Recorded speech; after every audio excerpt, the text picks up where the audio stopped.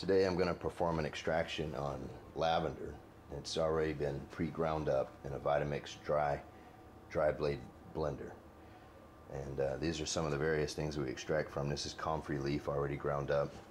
These are rose petals, rosemary, and saw palmetto berries. You can extract the oil or the chemicals or both from this variety of plant material using this extractor tank and column and this recovery tank. And if you don't want to add anything to your butane to participate in the extraction, but you still want, after your butane has been recovered, you don't want this gooey mass in the bottom of your tank, you might add a transport solvent. And so what I do is I add a little bit of secondary solvent to this tank prior to getting started, and I just added 50 milliliters. And you can use alcohol, naphtha, acetone, oil, anything that will keep that in a solution so that you can easily pour it out. And that will remain in that tank after the butane's been recovered out of that tank and back into this tank after the process completes. Okay, we're going to extract from lavender, and this is a bag of whole lavender flowers, and I'm going to fill this up with 2.5 ounces. So I'm going to try to get 2.5 ounces into this space.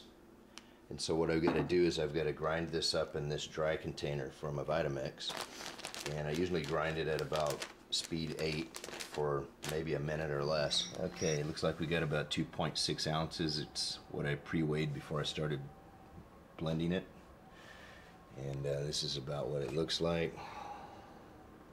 And we're going to put all of this into this, and before I do, I'm going to take this steel wool, I'm going to place it into the bottom of this, and I'm going to use this 1¼ inch dowel rod to tamp that down flat. Get a funnel system that I've trimmed the end off of to place on the top of the column, and then I'll begin to pour about 1/3 of this material in at a time.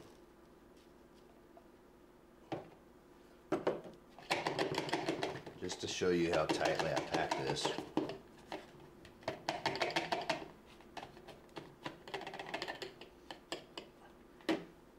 That filled all the way to the top. I mean, I put some weight on it.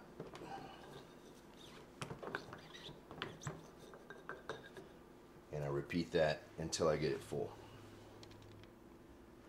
For the top, after I get this filled, as you can see, I got it all in there with a little space left over.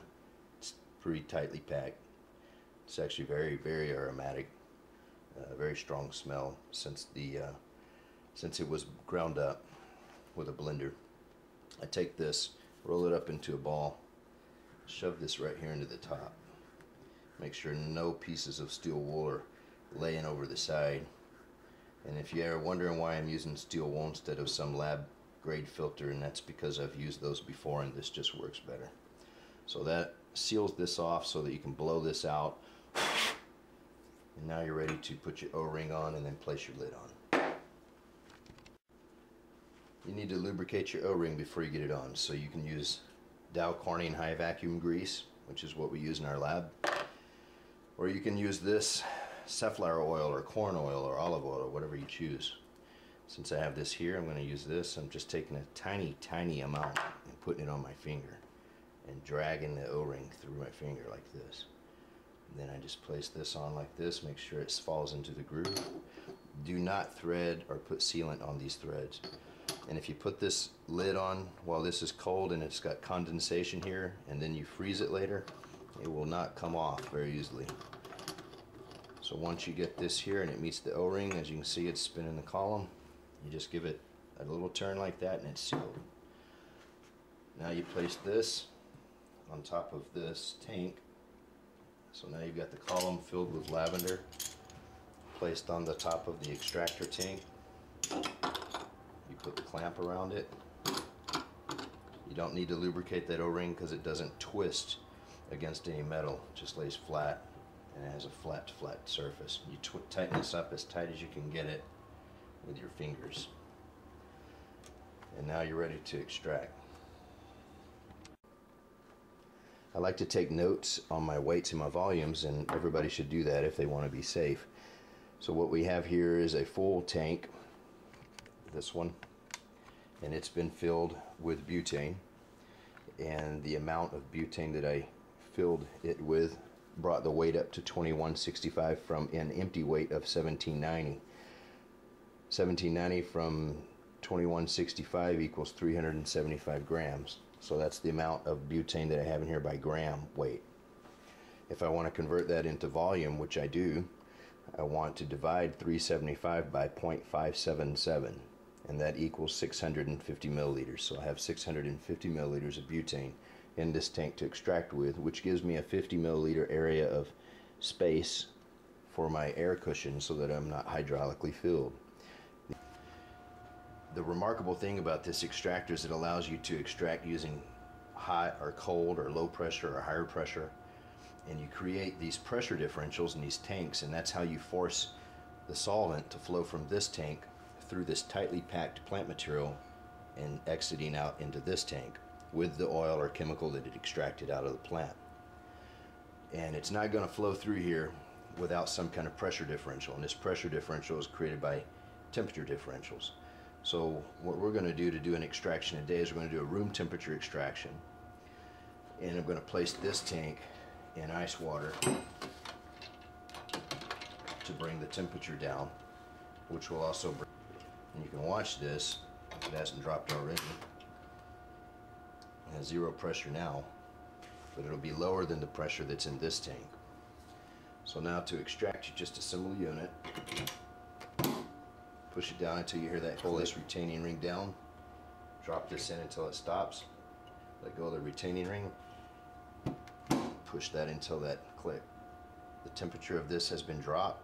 The temperature of this is relatively higher than this temperature. So this ball valve you open, and this ball valve you open, and then the fluid starts to flow through here based on a vacuum. Now this shouldn't take more than a couple of minutes to extract like this, and if you wanted to go slower, you could bring this temperature down less, so more cold equals more vacuum and higher speed extraction. Another way that you can do an extraction, which would actually increase the efficiency of your extraction, is instead of reducing the temperature of this tank to draw the fluid into it, you can remove this from the ice water and place this tank into about 100 to 110 degree temperature water, which will raise the pressure of this tank.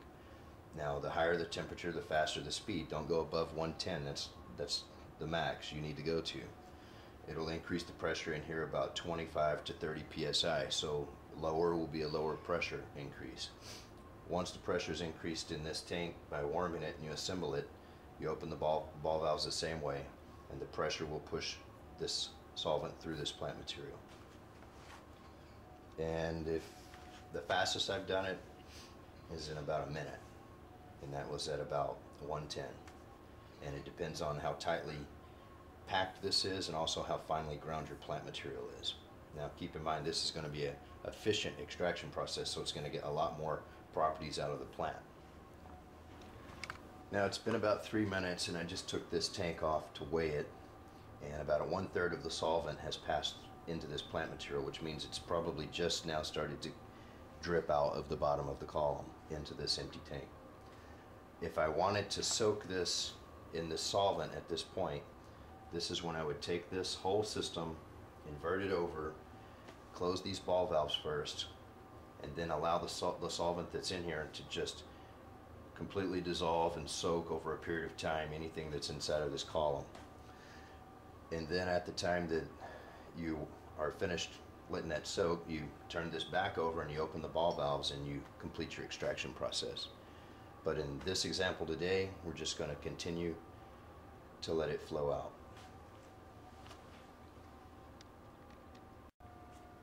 Okay, it's been about 10 minutes and this tank is empty, so I'm going to disconnect it and show you the proper way to do that.